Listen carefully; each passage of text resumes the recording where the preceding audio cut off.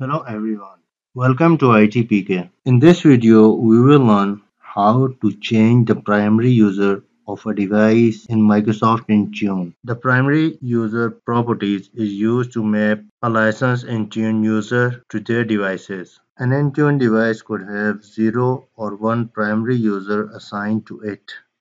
When there is a no primary user assigned, the device is referred to as a shared device. The primary user is automatically added after the enrollment of device in Microsoft Intune. It is possible to change the primary user to any other user from Intune Admin Center.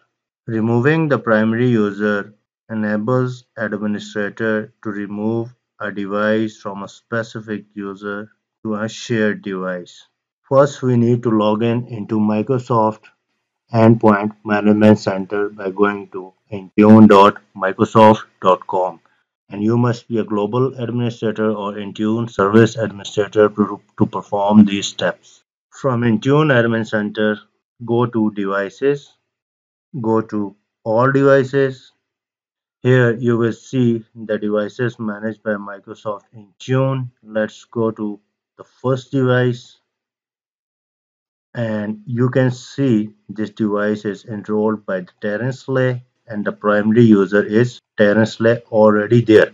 So let's see how we can change the primary user from Terence Lay to any other user. Let's go to properties. Here we have the option of changing a primary user. Here we have two options: change primary user or remove primary user. So let's go with changing a primary user. I have created a test user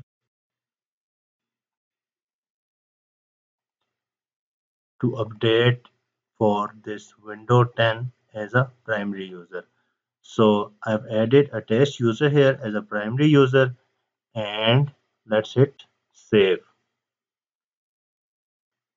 I forget to assign an Intune license to primary user. That's why it's giving an error here, and it's showing the primary user must be licensed with Microsoft Intune. So let me assign license and pause the video. I will be back. So now I have assigned Enterprise Mobility Plus Security license to a test user, and let's go back and try to change the primary user again. Okay, select, let it save. Now the saved device properties are saved successfully, right? The license was taking few minutes to get propagated to test user. I have assigned that. That's why it was getting failed.